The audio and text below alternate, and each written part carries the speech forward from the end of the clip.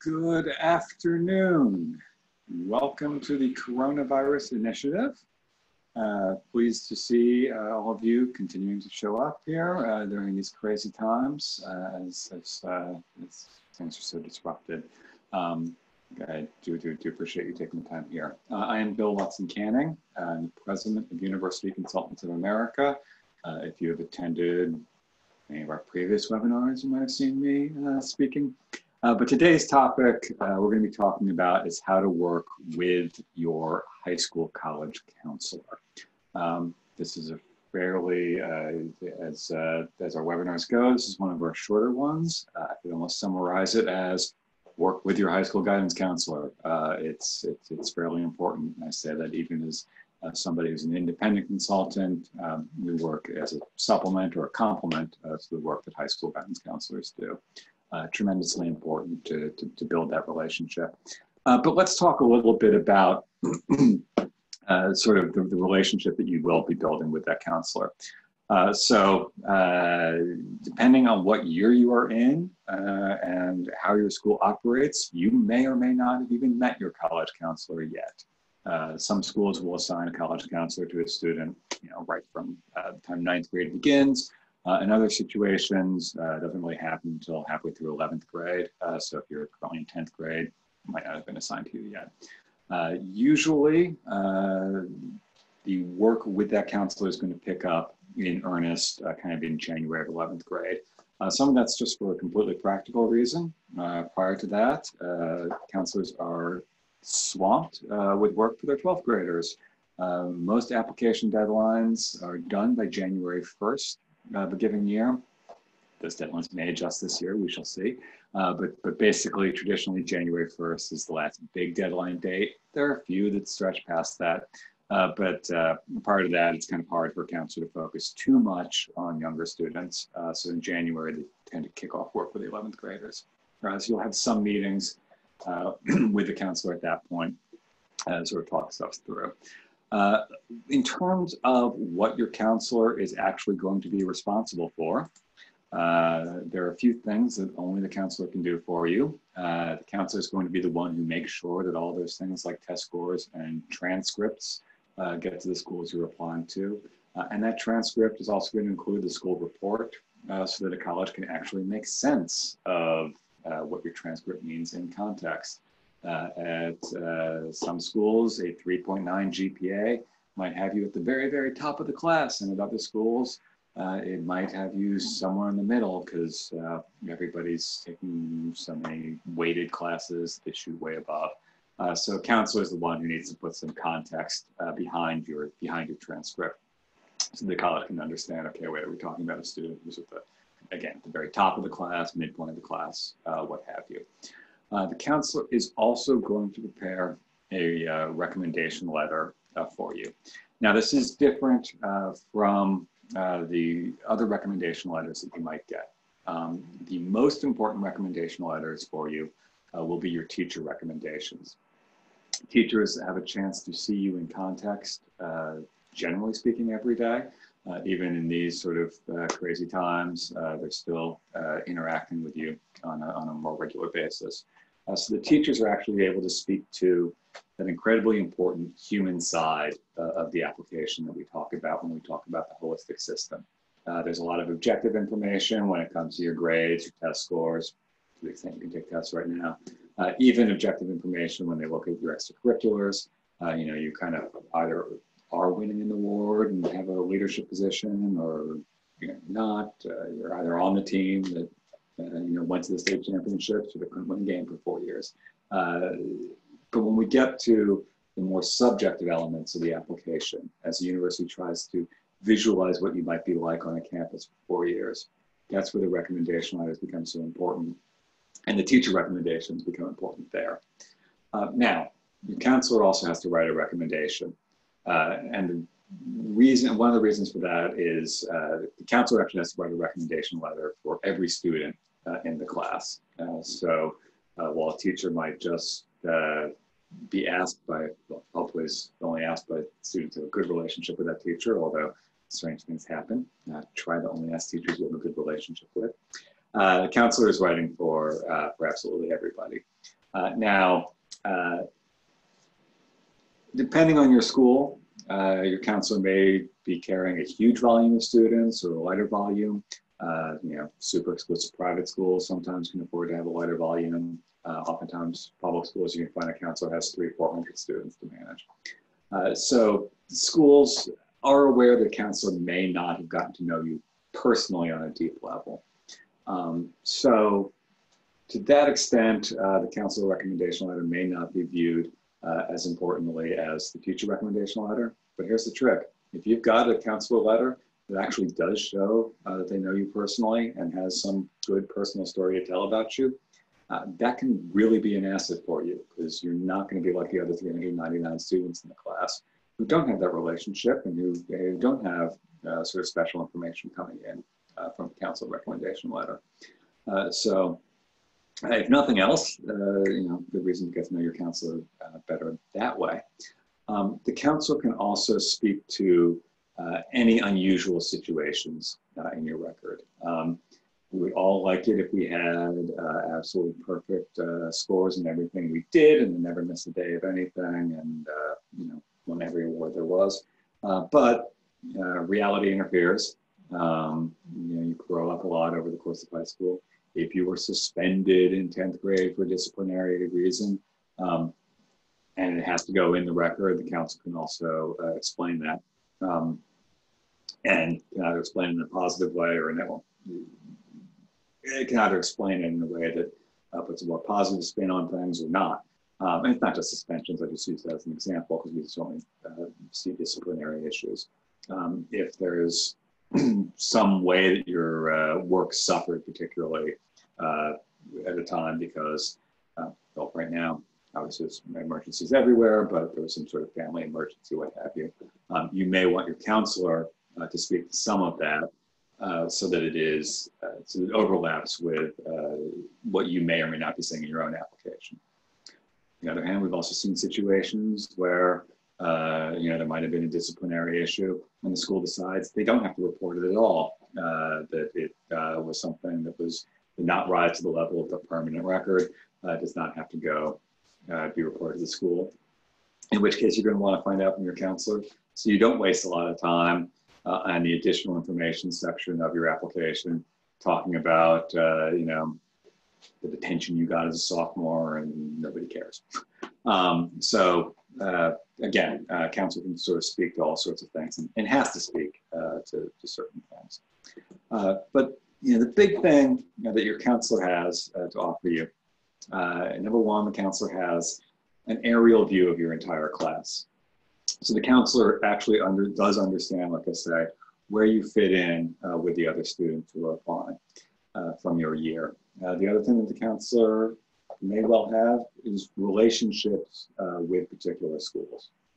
The counselor represents you, but the counselor also is representing the school, 2 universities, and it happens every year, and it's part of the process. Admissions officers talk to counselors. For one thing, they want to encourage students to apply to schools, but they also want to sort of get a sense of students from the counselor.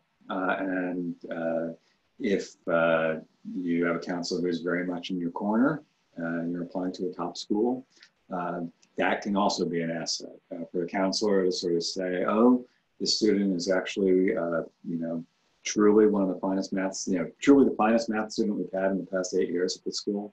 That might actually carry some weight as opposed to just sort of saying an exceptional student. So having a counselor in your corner. Now the counselor is, of course, not entirely your advocate either. The counselor does have to represent the entire school. And the counselor has to maintain good relationships with all the schools that he or she has those relationships with. So your counselor's not going to lie on your behalf. Your counselor wants his or her words to carry weight when they talk to those schools. Just understand that the counselor has multiple things to advocate for. And if you are absolutely determined that you want to apply to the school, the counselor is saying maybe not, just understand that that might be where the clash is, and you need to advocate for yourself there. So let's talk about what's important for you to do when working with your counselor. Number one, I've already sort of mentioned, just get to know them. For God's sake, please go to the meetings that they have, and not just the sort of general informational things, but the one-on-ones. Make sure you use those as valuable time. But even outside of meetings, take time to keep your counselor informed. Yes, they're going to get whenever testing restarts. The SAT right now is planning for August. Yes, the counselor is going to get notified when test scores come out, but there's no reason you can't sort of let the counselor know as well. Hey, all right, I got my Math 2 subject test back. Here's the score. Let them know about schools you've been researching. If campuses reopen at some point and you're able to visit, let them know about that.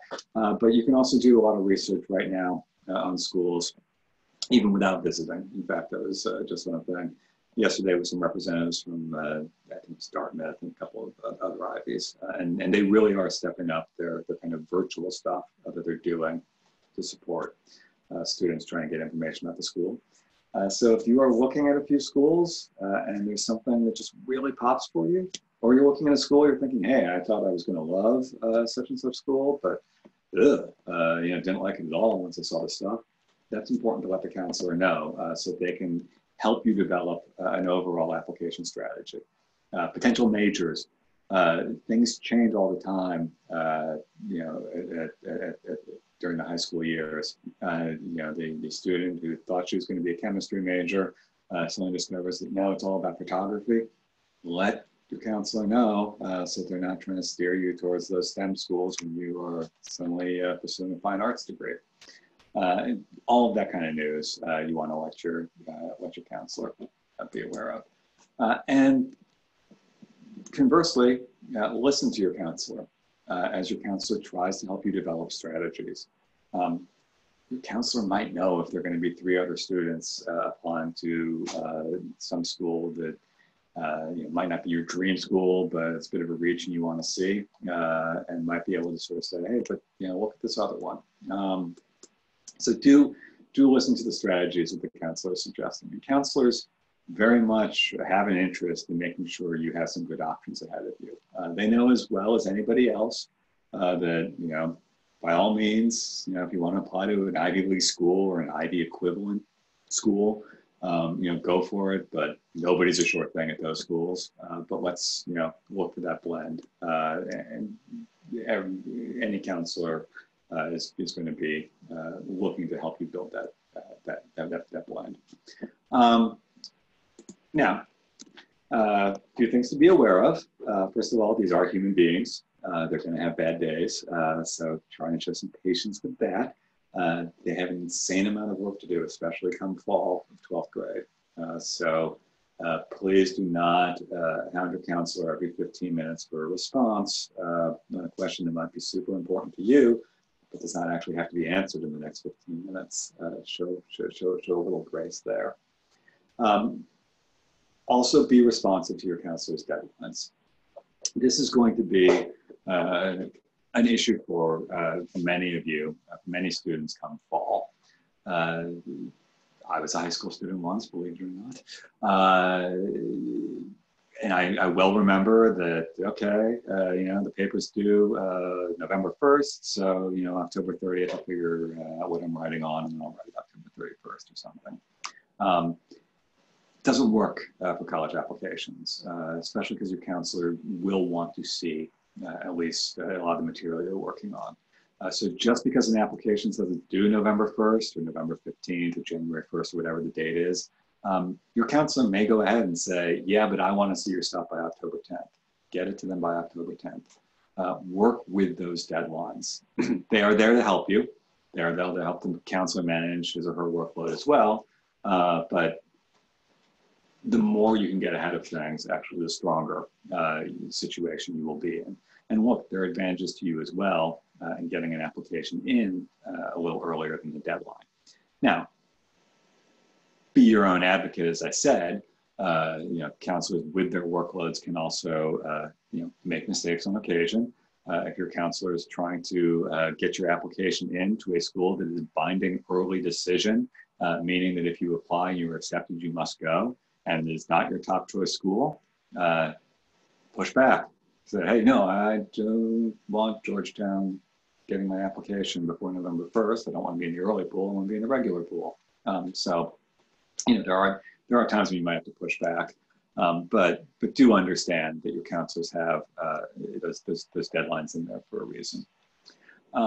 If your school has more than one counselor, either because the school is so large, or it's pretty much always why the school will have multiple counselors is that they're large enough to need them, however many students they're assigning per counselor. It is still worth trying to get to know that there's always going to be a head counselor. Try and get to know the head counselor. Now, don't go around the back or over the head of your assigned counselor. Just loop in the head counselor. Hey, Mr. Smith, I just wanted to let you know I had a great meeting last week with Ms. Jones, and we talked about these three things. Or I'm really, now I have my heart set on applying to the University of North Carolina, and I want you to know this is useful information for that head counselor to have, because that head counselor is actually the one who is most likely to have the strong relationships with some of those schools that I mentioned earlier, and can advocate for you either in the regular pool or even as we've been seeing with some of our 12th graders the past few weeks, wait lists. Nobody likes to think about being on a wait list, but it happens. And having the head counselor in your corner who can say, yeah, Vanderbilt, I know you waitlisted this kid.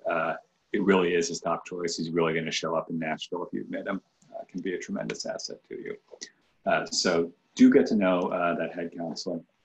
I'm just going to close by sort of telling a quick story about the student we had a couple of years ago who was a little frustrated because he'd been assigned a counselor who it was the spring of his 11th grade, and that counselor was going to be going on maternity leave, which, is a good thing, places to have and offer.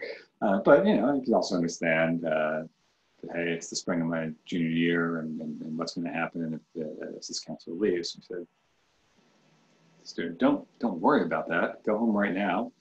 And I think the counselor had gone on maternity leave, or maybe actually had the baby.